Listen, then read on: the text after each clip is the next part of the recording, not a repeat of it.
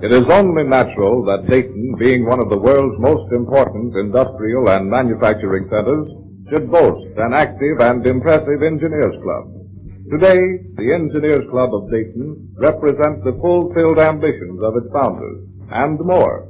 Its growth has been set to the tempo of the city's own industrial and manufacturing development.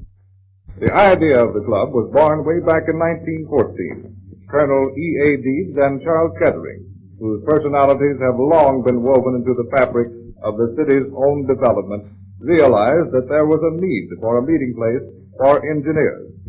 They felt that the future growth of the city's industry and business would be largely dependent on its manufacturing enterprises, which in turn must rely on engineers for their continuation and progress. Therefore, a meeting place for engineers was vital, a convenient place for younger men to associate with other more experienced engineers in varied lines of work. Their desire to fill such a need became realized in 1914, when the Engineers Club of Dayton opened its first quarters in an old residence on 2nd and Madison Street. Here were comfort and seclusion, where young and prospective engineers could gather with those of more mature years and achievement, a retreat for those men just out of school who might feel a little strange at their abrupt change from scientific surroundings to new locations of practical application. In the vaults of the present club is a curious old scrapbook containing facts about the club's beginning. Typewritten records in this book show the minutes of the first meeting on February 20th, 1914, when Colonel Deeds and Mr. Kettering invited 15 engineers representing various fields of applied engineering to attend a luncheon at the old Dayton Club. The Dayton newspapers of May 14th, 1914, carried the story. As a result of enthusiastic acceptance of the plan, the club was incorporated May 3rd, 1914, with 15 charter members. Officers were elected, with Colonel Deeds as president. Invitations to the club's opening were issued to 80 engineers to hear about the future plans and to inspect the club quarters. Guest speakers at this event were Mr. William Lodge of Lodge and Shipley Company, Cincinnati. In order to stimulate interest in club attendance, an inspiring list of speakers was provided. As a result, at the end of the second year, the membership had grown from 50 to 200, and it soon became apparent that the club would need more space. Thereupon, the sponsors conceived the idea of a larger and permanent home. A building committee, headed by Harry B. Canby, was appointed on June 27, 1916, by President Deeds. This committee sought ideas by visiting engineers clubs and similar institutions in various cities. Architects Kink and Williams were retained to plan and build the new club. Plans were approved and contract let on April 19, 1917. The new clubhouse, located at the corner of North Jefferson and Monument Avenue, was opened and dedicated on February 2, 1918. A picture tour of the club vividly reveals the thoroughness with which this institution was planned and the fine consideration given to every comfort and facility. On entering the club, the visitor stepped into an impressive lobby with vistas in 3 directions. But first, let's look around downstairs. Entering the lobby and turning right, you step into the large billiard and meeting room.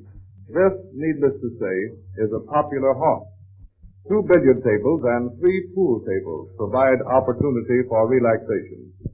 And this interesting first floor view shows the club garden through the windows, as seen from the ladies' lounge in the east wing. The south wing of the first floor is given over to the main dining room and kitchen. Good food, good service, and reasonable prices are maintained here daily for members and their guests. And now up the stairs to the second floor. Here again we are impressed by the size of the club. In the west wing is the men's lounge, more formally known as the English room, a spacious club retreat of plain, substantial elegance. In every way, it represents a true club atmosphere of seclusion and quiet. In the south wing upstairs is a large auditorium with 6 seats for 400 people. The club library is also on the second floor.